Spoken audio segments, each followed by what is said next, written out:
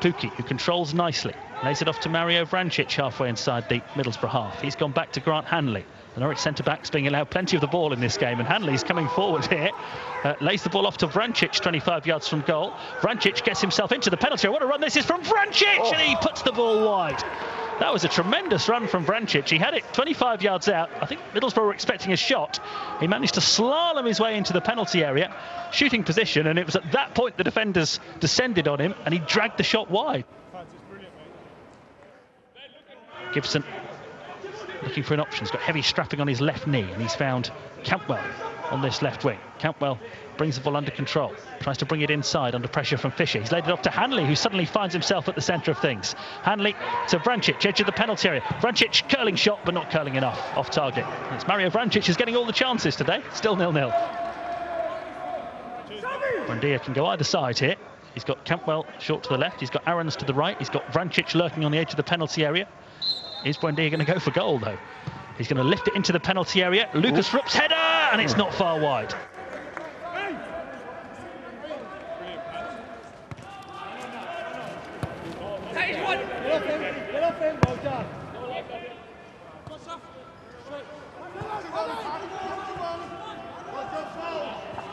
Now Buendia's been caught in possession by Howson, and Buendia has fouled Howson and gets a yellow card. He dismissively waves the referee away there, Buendia, but it was just a heavy touch from Buendia. Howson sensed it, stole the ball. Throw in from the left, level with the Norwich area.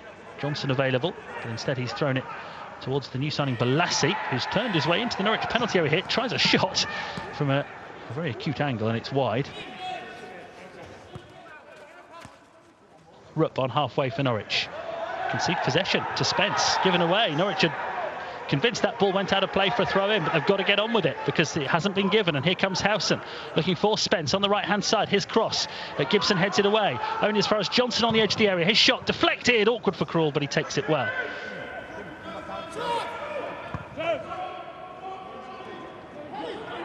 On halfway. Plenty of options up in front of him, Skip, but lots of Middlesbrough players back as well. So he's gone wide right to Aarons. Infield to Campbell, who can't hold on to the ball. And now Buendia's made a challenge there. Referee's played advantage, but it'll be interesting to see whether he comes back for that, because here come Middlesbrough. Akpom into the penalty area. Wide to the right, and Morsey, who crosses it back into the danger zone. Headed away by Aarons. Now, when this ball goes out of play, if the referee decides to take further action against Emi Buendia, he could be sent off here. The ball's gone out of play. Norwich have a throw-in over on the far side. They want to get on with it, and they've taken the throw-in, but the referee needs them to stop. So it was Saville who was caught by Buendia. He's now screaming at the referee, who played advantage, and it's whether sometimes referees go back, don't they, and produce a card.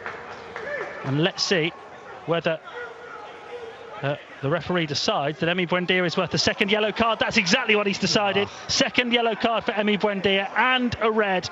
We were talking about how Campbell and Buendia in particular were being frustrated, and once Buendia was on a yellow card, you sensed that was a possibility in this game. A second bookable offence. The foul wasn't given at the time because the referee played advantage. Buendia pleading his innocence, but the decision's been made. It's a second yellow card. Buendia's got frustrated. He's been booked twice, and Norwich are down to 10. The ball is headed on by Giannoulis. Pukki gets there on the left wing against Dale Fry. Pukki trying to get into the penalty area. Paqueta takes over, flashes it across goal, and it's not far away. Well, Paqueta, the angle against him there. And as much as Paqueta is still very raw and still has a lot of improving to do, whenever he's on the pitch, things seem to happen.